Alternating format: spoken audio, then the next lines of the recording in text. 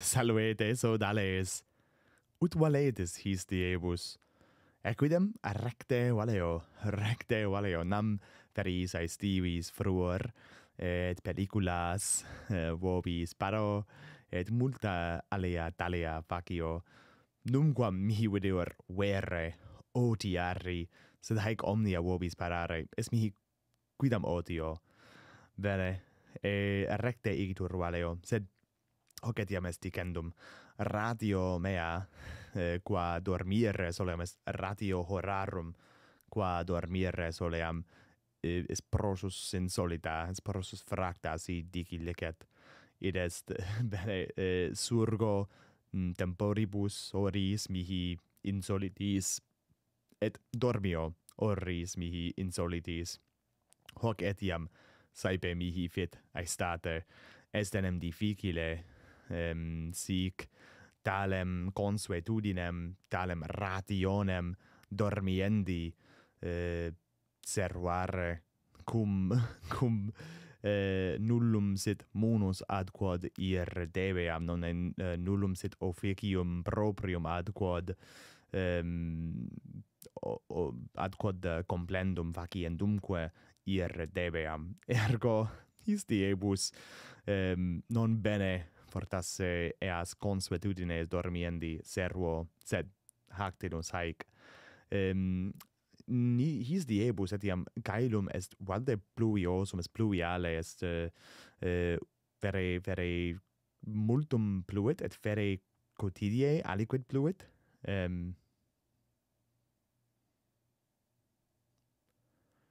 Etiam caelum his diebus est sed pluviale et pluviosum, ilsa egoque Bostoniam relinquebamus domum petentes, et cum hoc fecissemus capiebamur fere tempestate maxima, quae subito est orta, et imbres tanti fuerunt ut vix meminisse possem, cum tanti essent. Id est, fortasse ab hinc decennium, tanti erant imbres, quantos experti sumus nos, nudius tertius, et nudius quartus, babai. Ergo tempestas his diebus est varia, et mira. Sed sate tempestate, sate valetudine, sate his nugis, maxime humanis. Iam ad argumentum hodiernum progredi velem multi enim his diebus, it is multi nuper, me rogaverunt quomodo ipse linguam Latinam didicissem et didicissem, quod est Paulum aliud discere enim est quod fortasse scimus, non, discipuli discunt, sic est. Tamen discere, non si dicitur, discere tamen, ignoscatis, fut tmesis quaedam, discere tamen est memoriter et penitus, penitissime rem discere. Graece hoc est manthanen et ecmanthanen, ergo discere et discere. Fortasse non mira bameni commodo Graece diceretur, sed nihil hominus jam scitis. Bene, interdum tales nugae in mentem veniunt. Ergo volo vobis historiam narrare meam de latinitate, de modo quo ipse linguam Latinam didicerim et didicerim per annos. Coipi ego linguae Latinae operam dare discipulus cum natus essem vere 15 annos seu 14 annos, de numero annorum non sum certus, sed fui discipulus gradus noni. Hoc est minus verum. Equidem me ipsum docebam linguam Latinam cum in gradu septimo essem, nam frater meus Thomas nomine, saue Thomas, si no spectas, dubito, sed saue Thomas. Thomas fuit discipulus in Lucaio, et ille operam dabat linguae Latinae, et ille mihi suum librum dedit, ut me ipsum docere possem, hoc igitur facere coibi, id est coibi in Anglicum sermonem convertere fabulas quae libro continebantur, et bene, conatus sum intellegere quae essent declinationes et verborum et nominum, sed sane ego puer sine magistro sine tutubo vix quicquam intellegere potueram quae quod eo libro continebatur de arte grammatica, neque lingua Latina docebatur apud scholam meam mediam quae dicitur in civitatibus foederatis Americanis. Ergo me ipsum sic docebam in gradu septimo, de sivi in gradu octavo me sic docere, sed cum coipissem in gradu nono scholas audire cum magistro ipso, sane aliquid notitiae linguae, aliquid notitiae vocabulorum iam habebam. Hoc est verum initium, quod sum oblitus.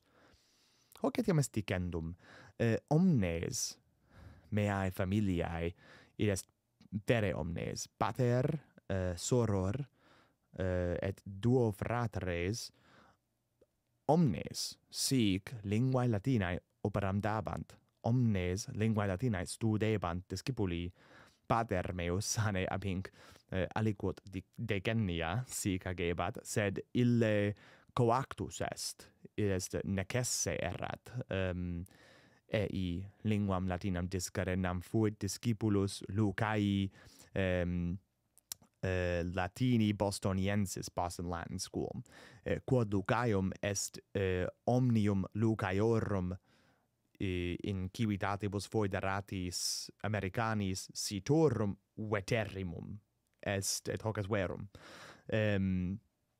Et ille fuit discipulus huius Lucae, etiam nunc nisi valor coguntur discipuli discere linguam Latinam, sane est in nomine Lucae. Bene, et fratres mei maiores natu etiam sic linguam Latinam discebant, et soror maior natu etiam sic discebat.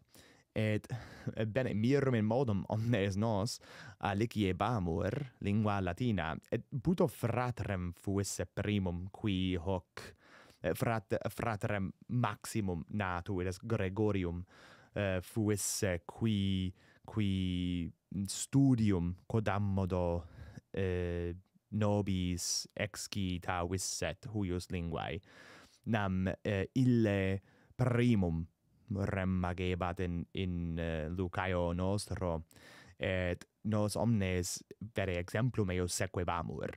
Ergo, sic, coibi discere, et liber noster, quem nunc non tanti aestimo nominatur etiam nunc Latin for Americans, lingua Latina Americanis, qui liber bene, non aureum dicerem esse librum, ut rem quodammodo aequiore animo et aequiore opinione dicere coner, sed cum ipse puer essem videbatur mihi liber sumus, nam potui sane vertere in Anglicum sermonem, omnes fabulas, in initio fuit satisfacile, nisi vallor etiam agebatur de geographia, ut in libro Orbergiano, ergo non Roma in Italia est, Italia in Europa est, Sicilia in Europa est, Sicilia insula est, et alia Italia nisi vallor docebantur in capitolis primis, et dein omnes nos sane delectabamur his nugis, et aha, bene, sportula est vocabulum minime utile, ergo hoc est vocabulum quod semper memoria tenebimus, nisi forte scites o auditore sportula, est forma diminutiva vocabuli sporta, et sportula, sunt quaedam dona, sunt corbes, in quibus dona ponuntur, quae a clientibus patroni suis dabantur. Sic. Et ego per omnes annos meos, quos linguam Latinam didici docui hoc vocabulum etiam eminebat ex aliis vocabulis ob un inutilitatem dicamus. Nam nos der magister sic dicebat, hoc vocabulum est rarissimum et maxime inutile omnium vocabulorum Latinorum. Et cum magister hoc diceret, sane discipuli omnes memoriae mandabunt. Cum sic dixerit, omnes memoriae mandabunt, illud vocabulum inutilissimum, nam contra magisterum quodammodo periocum agere volunt. Ergo, ille liber, ut dixi, non fuit utilissimus, neque me bene parabat fortasse ad textus latinos legendos, vere legendos, neque ad fortasse in anglicum sermonem convertendos, id est interpretandum. Non videbar mihi fortasse satis paratus ad hoc bene agendum, sed primos 3 annos sic utebamur illa serie librorum, nam ea in serie sunt nisi fallo 3 libri, certo scio nos usos esse primis duobus libris illius seriei, sed puton nos cum nos gradum cum nos scholas gradus latinitatis tertiae audievissemus in nos cates, bene nos legebamus aliquot excerpta ex autoribus latinis, ex autoribus romanis, etiam legebamus eas fabulas faciles quae ab rigi conscriptae sunt. Quas fabulas magni aestimo, magni facio, sunt iucundae, mihi placent, mihi placuerunt etiam puero, sed fuit mihi etiam difficile, nam non coibimus convertere eas fabulas persei, quoras feria nitium, non nam in fabulis facilibus ab regi conscriptis, non sunt, nisi fallor sunt 4 fabulae, quae illis libris contenentur, est fabula Persei, fabula Hercules, fabula Ulixis, et fabula Iasonis. Nisi fallor hae fabulae, sic in eo libro narrantur. Nos fabulam Iasonis legebamus, ergo aliquid notitiae habebam fabulae Iasonis argonautarum magisteri. Bene, placuit.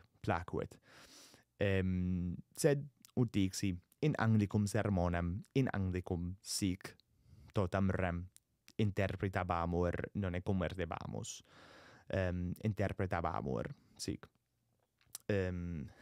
Et hoc mihi placuit. Ego fuit tales discipulus qui prosus essem delectatus enigmatibus. Neque arte mathematica, quod satis mirum, sed prosus enigmatibus delectabar. Et hoc saepe dicitur esse summum emolumentum, summum beneficium linguae Latinae.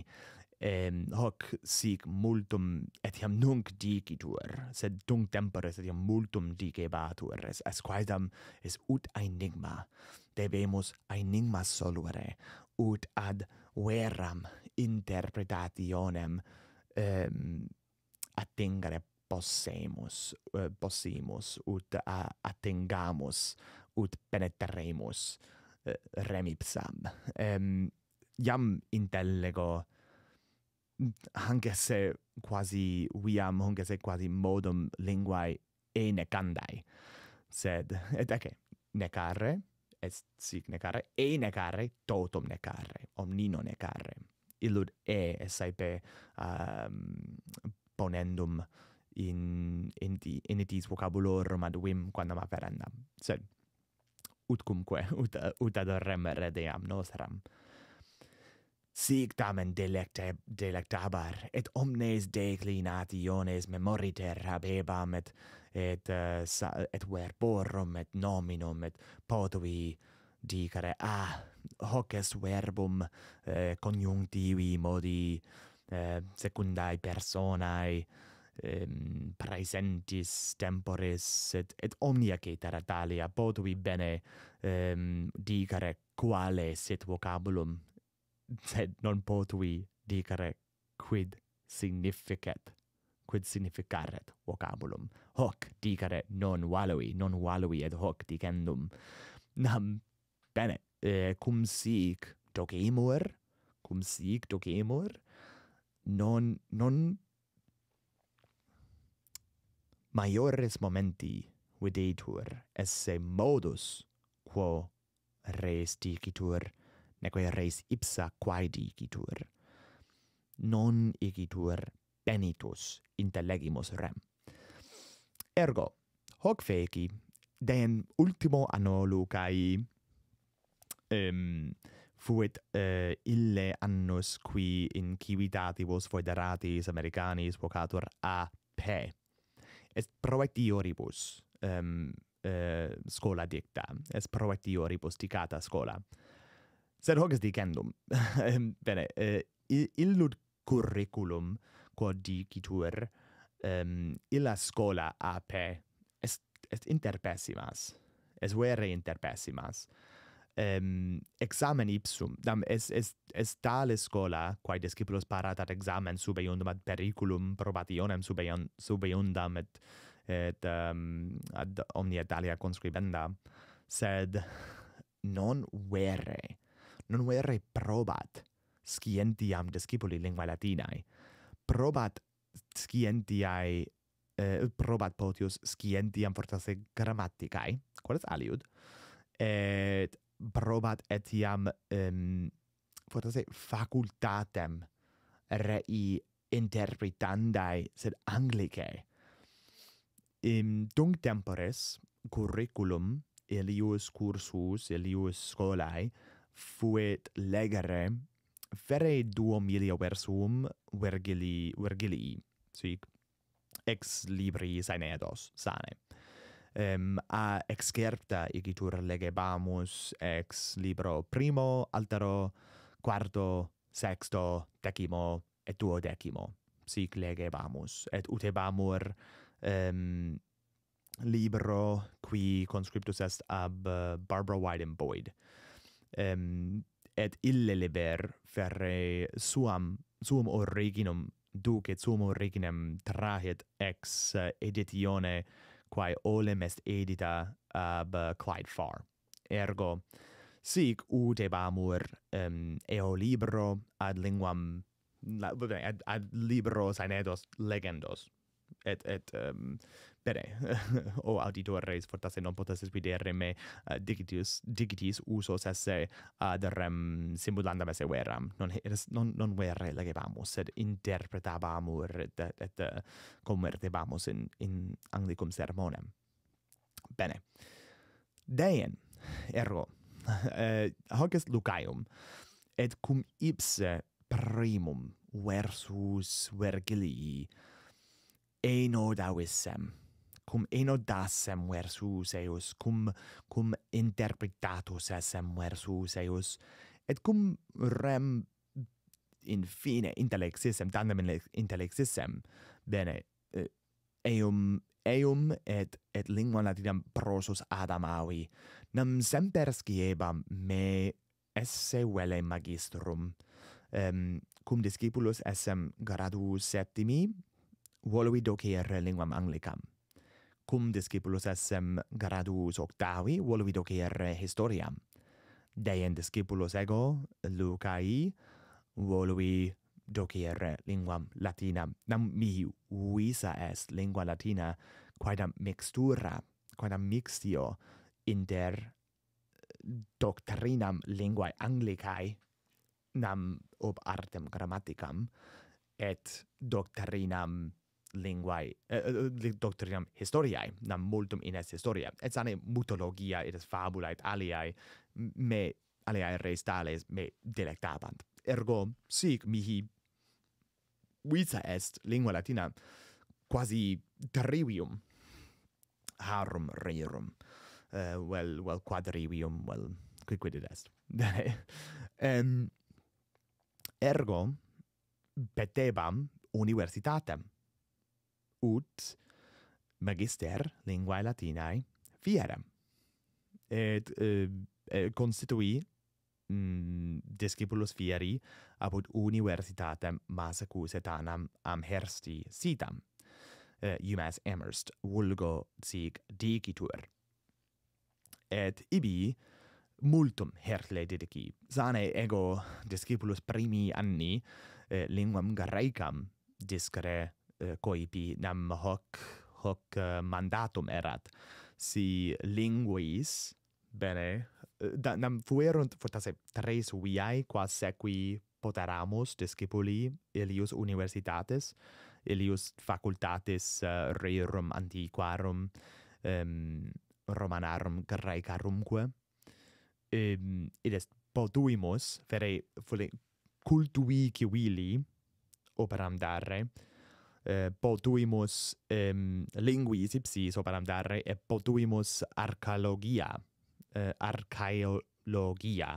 bene rem tenetis non possum bene enuntiare rem nunc sed rem tenetis potuimus operam dare poteramus operam dare et ego linguis delectabar et fortasse hoc est addendum cum discipulus etiam essem in Lucaio coipi simul cum lingua latina scholas audire linguae hispanicae 2 annos sed ego captus eram eodem praejudicio quod saepe insertum est in hominibus qui sic linguae latinae operam dent id est lingua latina est melior est alia lingua est melior lingua quam omnes linguas ergo fere despiciebam non linguam hispanicam ipsam despiciebam sed methodos et modos quibus linguam hispanicam didicisemus despiciebam et hoc minime nunc probo sed ego atud escens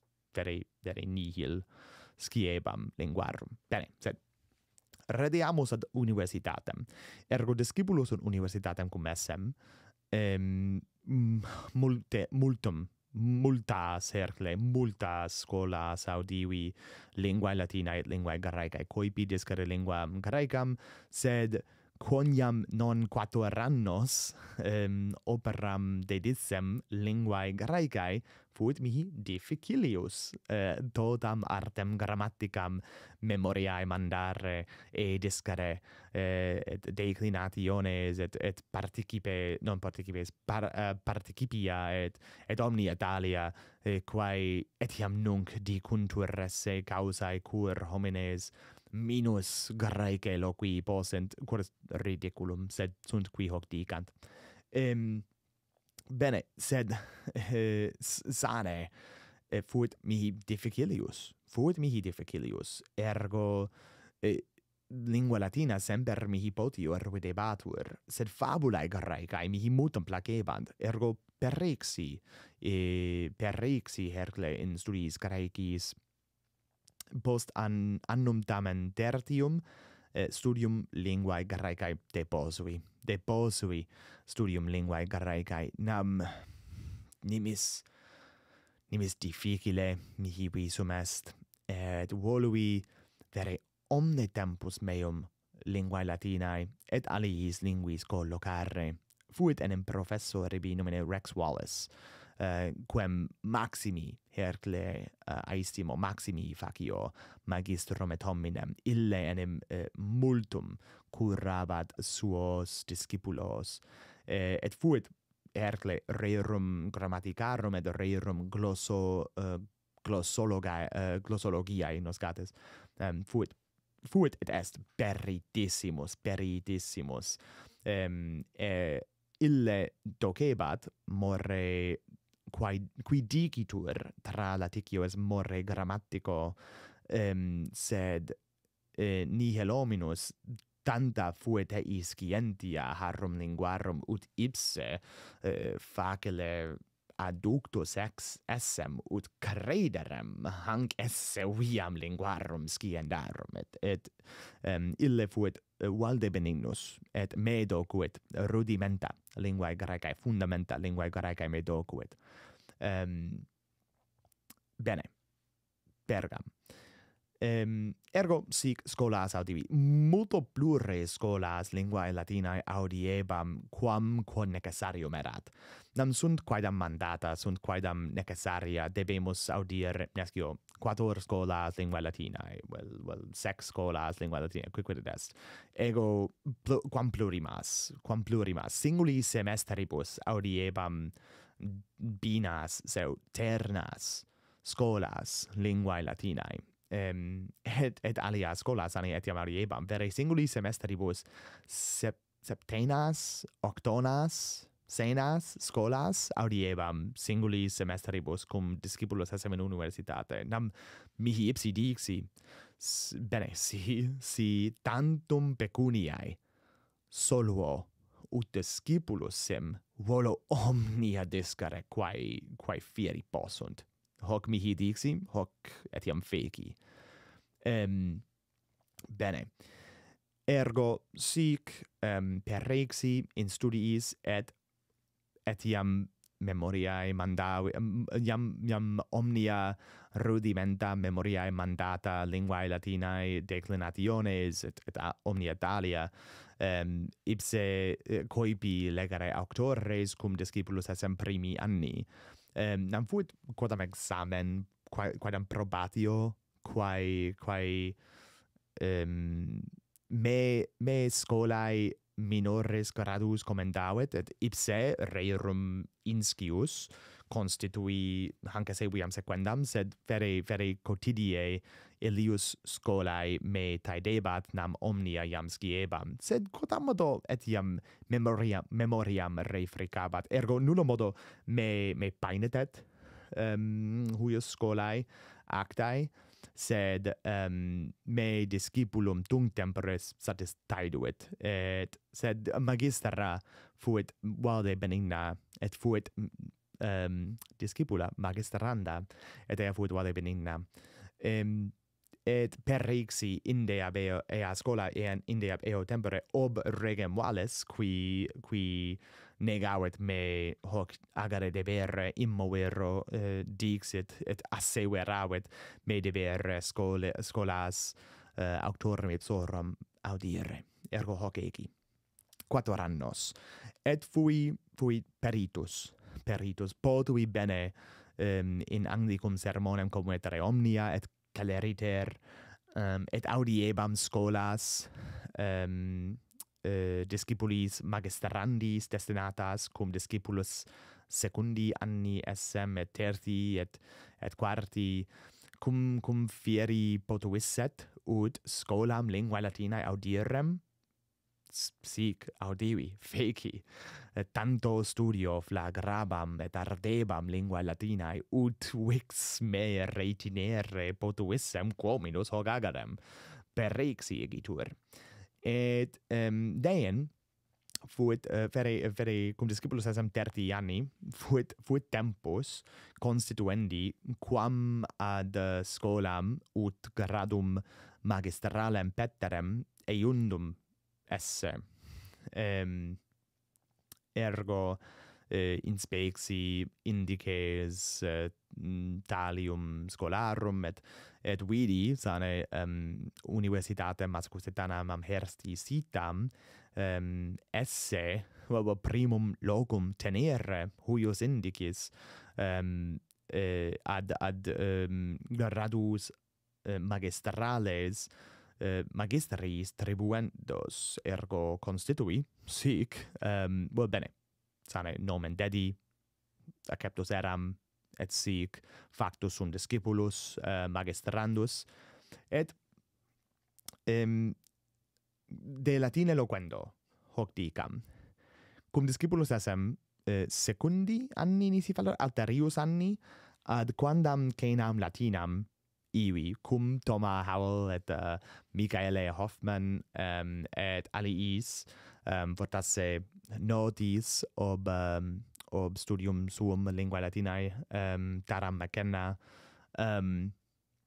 et ipse fui discipulus vere minimus tunt temporis et bene potui paucissima dicere, pauca intellegere, et neque ad eas cenas audire perixi nam deerat mihi raeda. Ergo et omnes sane cenae habebantur in bobinis quae prope erant, sed non satis prope ut ambulare possem, quicquid est. Ergo, ad eas cenas latinas participandas non perixi. Et primo anno cum gradum magistralem petissem nolui nam audiebam apud mafla nisi fallor, quod est commenticulum magistrorum masse cussetanorum, et est hominum qui in masse cusseta habitant, et fuit quidam magister non memini quis fuerit, sed ille dicebat, ille negabat fieri posse ut linguam Latinam bene scieremus nisi Latine loque remur. Et ego sane sat superbus putabam me omnia iam scire linguae Latinae, iam tot auctores legi. Et sane cum etiam nunc inspiciam indicem auctorum lectorum et locorum lectorum, satis mutum legi, satis mutum in anglicum sermonem commerti, sed sane hoc fortasse hunc ipsum indicem agere possem fortasse iam tribus septimannis vel uno mense neque 4 annis ob iam peritiam obscientiam iam meam linguae Latinae. Ergo ut ad rem redeam et ut bene hoc episodion erit longius ignoscatus mi forse fuit monitio initio facienda, sed erit longior pars erit longius episodion. Nam omnia vobis aperio ad cenas Latine loquendum aliquis hoc dixit, et ego bene et cum talia audiamus, nonne vere sunt duae viae nobis patent, possumus sequi alteram viam rete dicit, debeo fortasse investigare eam rem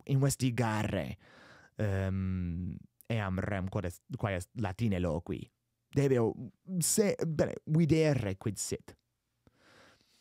Est alia via negare eum verum dicere, et satis sibi fidere et dicere quid est hoc, et ego illum integrum annum ipsam notionem Latine loquendi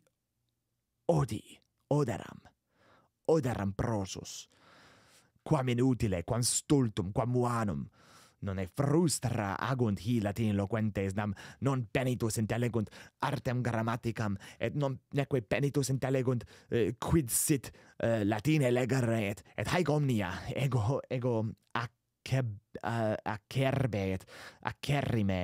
acerbissime sic vituperabam Latine loquentes, neque coram illis, nam non tanto animo, non tanta audacia erramut hoc facerem, sed cum amicis eiusdem animi sic loquebar, et bene, sic mihi visum est.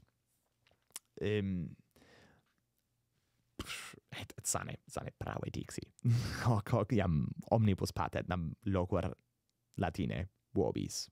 Non è vobiscum alloquor vos Latine, ergo iam patet me prosus decetum esse aque falsum esse hac notione. Sed sic cogitabam superbus. Et neque quisquam audire velit, se agere non posse aliquid, quod noem annos egerunt, nonne? Nam noem annos operam dabam linguae Latinae, nemo vult audire post noem annos se nihil scire, vel nihil agere posse recte, nisi eam viam sequerentur. Bene. Ergo, commodo Latine loqui, coipi. Post primum annum gradus magistrandi, gradus magistralis, bene, volui Romam petere. Nam numquam patria meam reliqui, numquam exi ex patria mea, sed numquam Romam invisi, numquam Romam invisi, et mihi dixi, me rogavi, bene, si possem Romam petere, non deberem, non opporteret me, hoc agere opporteret inviserem Romam discipulus rerum antiquarum, et sic data est aliqua pecunia, qua Romam petere potuissem, et Romam peti. Et, bene, Romam peti anno bismillesimo sexto decimo, et quae rebam programmata dicamus curricula, quae sequi potui ad Romam visendam, et vere omnia fuerunt pecuniosissima, et tunc temporis villissimum fuit programma paedeanum vivere Latinae Romae, living Latin in Rome. Et sane nolebam Latine loqui, et mihi dixi antequam iter fecissem, sane, animum non mutabo, omnia eadem erunt, nonne eos decipiam, et ludam eo ludo, quo ludunt es Latine loqui, et alia, hoc ludam, et decipiam eos, sed idem revertar, non idem revertar ad patria meam, non mutatus ero, quam falso dixi. Ergo, minus catis microponum pulsavi casu.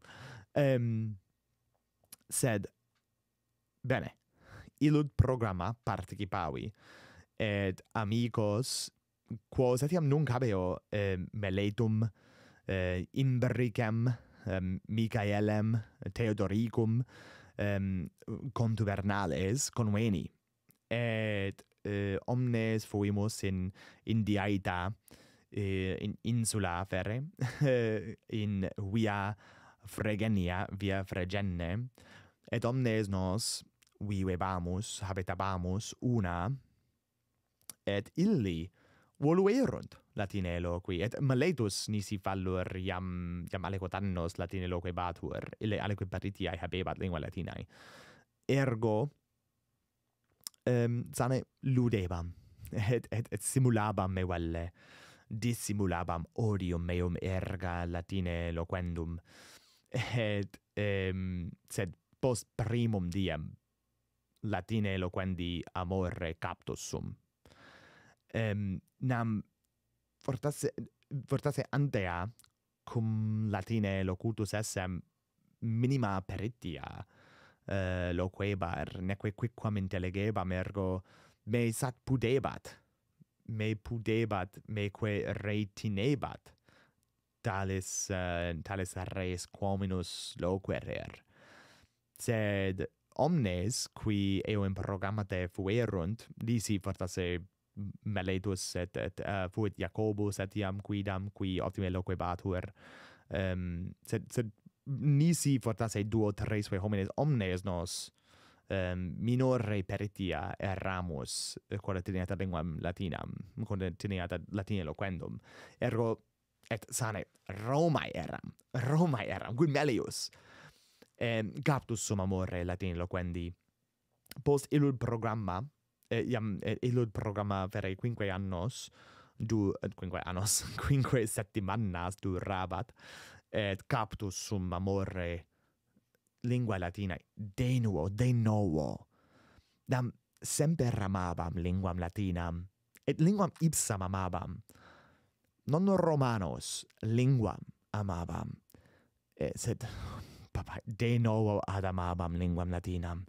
Captus sum prosus amore huius linguae, et inveni librum linguam Latinam per se illustratam, et dein petii aliud programma padeanum, qual est Caesar in Gallia, Caesar in Gaul.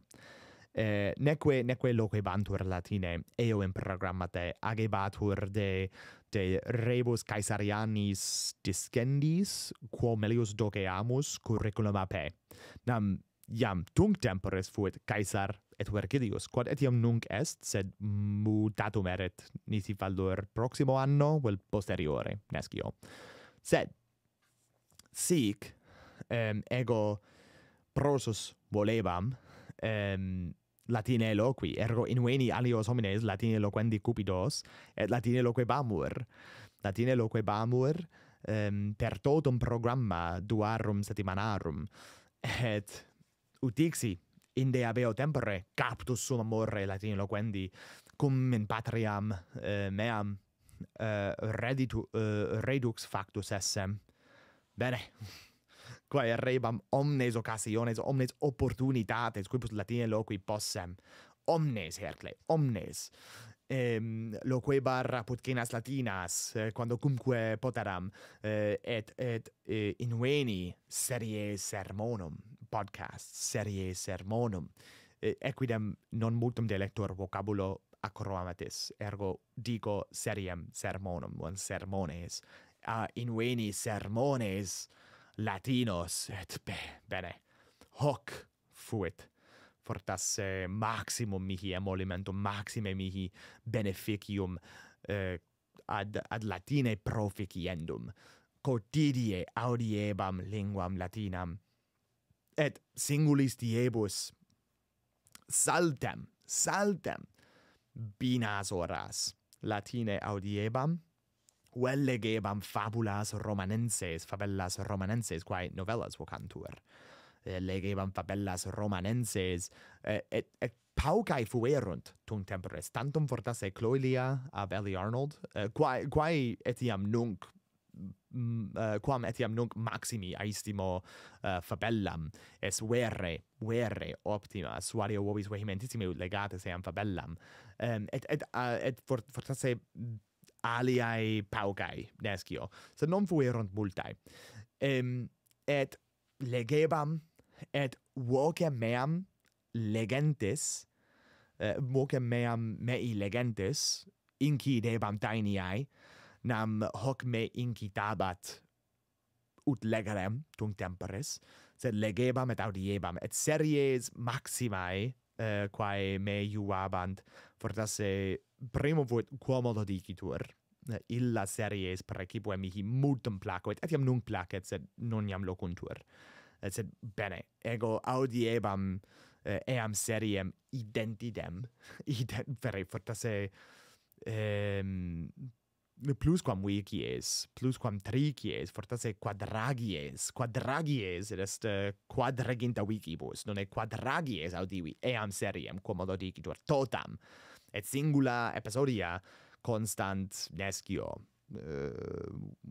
vicenis minutis, vicenis quinis minutis aliquidius modi, ergo tantum hercle copiae linguae Latinae audiebam, et dein inveni societatem salvi, id est salui, id est societas ignoscatis est septentrionale Americanum Latinitatis vivae institutum salui, et ibi bidua Latina praebebantur, et programma Living Latin in Rome non fuit tantum Latine, fuerunt tempora quibus tantum Latine loquebamur, sed non fuit totum tempus quo Latine loquebamur.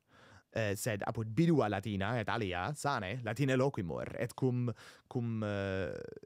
audissem esse homines qui hoc agerent petebam statim ea bidua. Et bene amore maximo captus sum linguae Latinae Latinitatis, ergo omnia bidua participavi, et dein post bidum Virginianum anni bis millesimi septimi decimi, bene, post illud biduum rogavi justum slocum beli, an dignus essem rusticationi omnibus Tironum aptus essem, dignus essem, idoneus essem, rusticatione Tironum, rusticatione omnibus dicata, rusticatione veteranorum, nam ipse nesciebam, et ille mihi dixit me audire debere rusticationem veteranorum, sed satimebam ne hoc agerem, nam fuvine ego veteranus? Modo coipi Latine loqui, tantum loquebar fortasse Latine fortasse sex menses, et iter veteranos versari mihi visumes minus dignum, ergo constitui duas rusticationes adire, rusticationem omnibus et rusticationem veteranorum, et hoc fuit mihi dono apparentibus dato ud adire possem eas rusticationes. Ergo sic egi et beatus hercle sum qui hoc agere potuissem, potuerem potius. Ergo rusticationes adii, et ilsam conveni apud rusticationem omnibus, et dein auriculam meretriculam musiculam praebebamus, et est scaena musica quam praebebamus Latine actam, et omnia haec cetera facta sunt. Neque pergam fortasse loqui de vita mea post eas rusticationes, nam loquor de studiis Latinis, sed numquam expertus sum id quam multi experiuntur, id est cum loquamur de proficiendo lingua, de his rebus, nonne, sunt quidam gradus, sunt tirones, sed illi qui in medio versentur, et sunt proactiores lingua. Et saepe illi qui in medio versentur, dicunt se quodammodo haecitare, haerere ibi, neque proficere, neque pergere ad maiora. Neque ipse umquam expertus sum hoc, nam quando cumque sic mihi visus sum haerere quodammodo ardebam maiore studio, alicuius novi eveniendi atque discendi. Vel, etiam repetebam ea quae iam egerem, et hoc fortasse fuit vere summum beneficium, summum bonum, summum emolumentum, petebam ea quae iam egerem, bene, legebam ea iam mihi lecta, audiebam ea iam mihi audita, et haec omnia, bene, me prosus iuabant, utroque sensu, et me adiuabant, mihi auxilio fuerunt, et me iuabant mihi multum placuerunt, haec omnia. Et hoc est quod etiam vobis suadeo. Fortasse tempus adest quo summam manum imponam huic sermoni nam diu hercle sum locutus, et si usque huc pervenistis o auditores vos estis fortes hercle, nam ego iam balbutio fere quid inspiciam balbutio iam fere quinquaginta minutas, ergo si huc pervenistis bene, date vobis plausum, date vobis ipsis plausum. Bene, plausus est dannus. Bene, hoc egitur vobis monere velem volo vos monitos esse de hac re.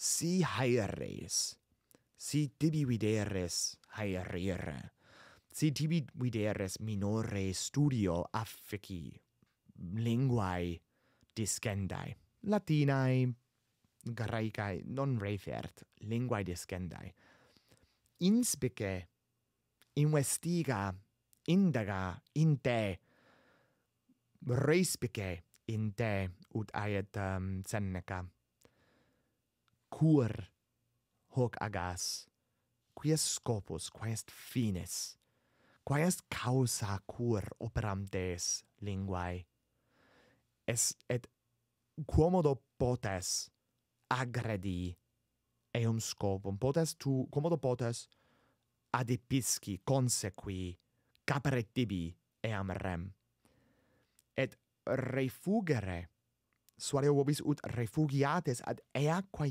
iam egeritis, ea quae iam vobis placuerint potius. Invenite ea, nam studium ipsum est res summa in lingua discenda, id est voluntas, cupiditas, studium linguae discendae, hoc est summum. Si sat studiosum sis, omnia faciliora fient. Ergo, inveni, indaga, respice in te, quid sit, quod tibi laetitiam gaudium studium det, ut bergas, indaga, respice in te, ansam cape, opportunitatem cape, occasionem cape, et agerem. Bene, loqui cum aliis hominibus saepe est res iucundissima, et sunt multa loca in quibus hoc agere potestis. Et iam apud nos. Et hoc est quod dicere voluram, nam ego interdum non multum loquor, neque multum lego vel audio linguam latinam his diebus, nam saepe mihi dico, negotis distringur, negotis obruor, opprimor, non possum, non tempus habeo. Dein me rogo, quae sit causa cur hoc dicam, et refugio ad ea quae mihi placuerunt, fortasse priora episodia seriei sature lances, seriei commodo dicitur, seriei pilogia perennis, interdum hoc vobis fatebor, interdum audio me ipsum, et mihi dico, volo proficere, volo melius loqui posse, volo melius legere posse, volo melius audire posse. Me ipsum audio, meque ipsum corrigo, emendo, mihique dico, volo melius remagere. Ergo, quae roea, sed quae rendum est gaudium, quae rendum est illud quod gaudium tibi fert. Sine gaudio non discimus. Bene. Haec hactinus, haec hodie habui quae dicerem, nam ferre unam integram oram locutus sum. Sed, o sodales, gratias vobis agere velim, qui mansistis, atque obduravistis et tulistis, ut hunc sermonem audiretis. Vere volui vobis hancarem aperire, ut etiam possem ostendere aliis hominibus cum me hoc rogant, quomodo tu didicisti linguam latinam, possum ligamen ponere, dare ligamen, specta vel audii hoc episodion. Nam estatis longa historia, longa narratio, longa res. Sed Bene. Haec actinus, haec habui quae dicerem. Vos ne? Quomodo vos, linguam Latinam didicistis? Placuitne vobis hoc longissimum episodion audireque de historia mea, audire historia meam? Spero hoc episodion aliquid studii vobis dedice. Spero hoc episodion animos vestros quodammodo corroboravisse, fortiores fecisse, ut maiore studio, maiore amore, linguae Latinae pergeretis. Bene. Sodales vos amamus, curate ut interim optime valeatis in proximum sodales.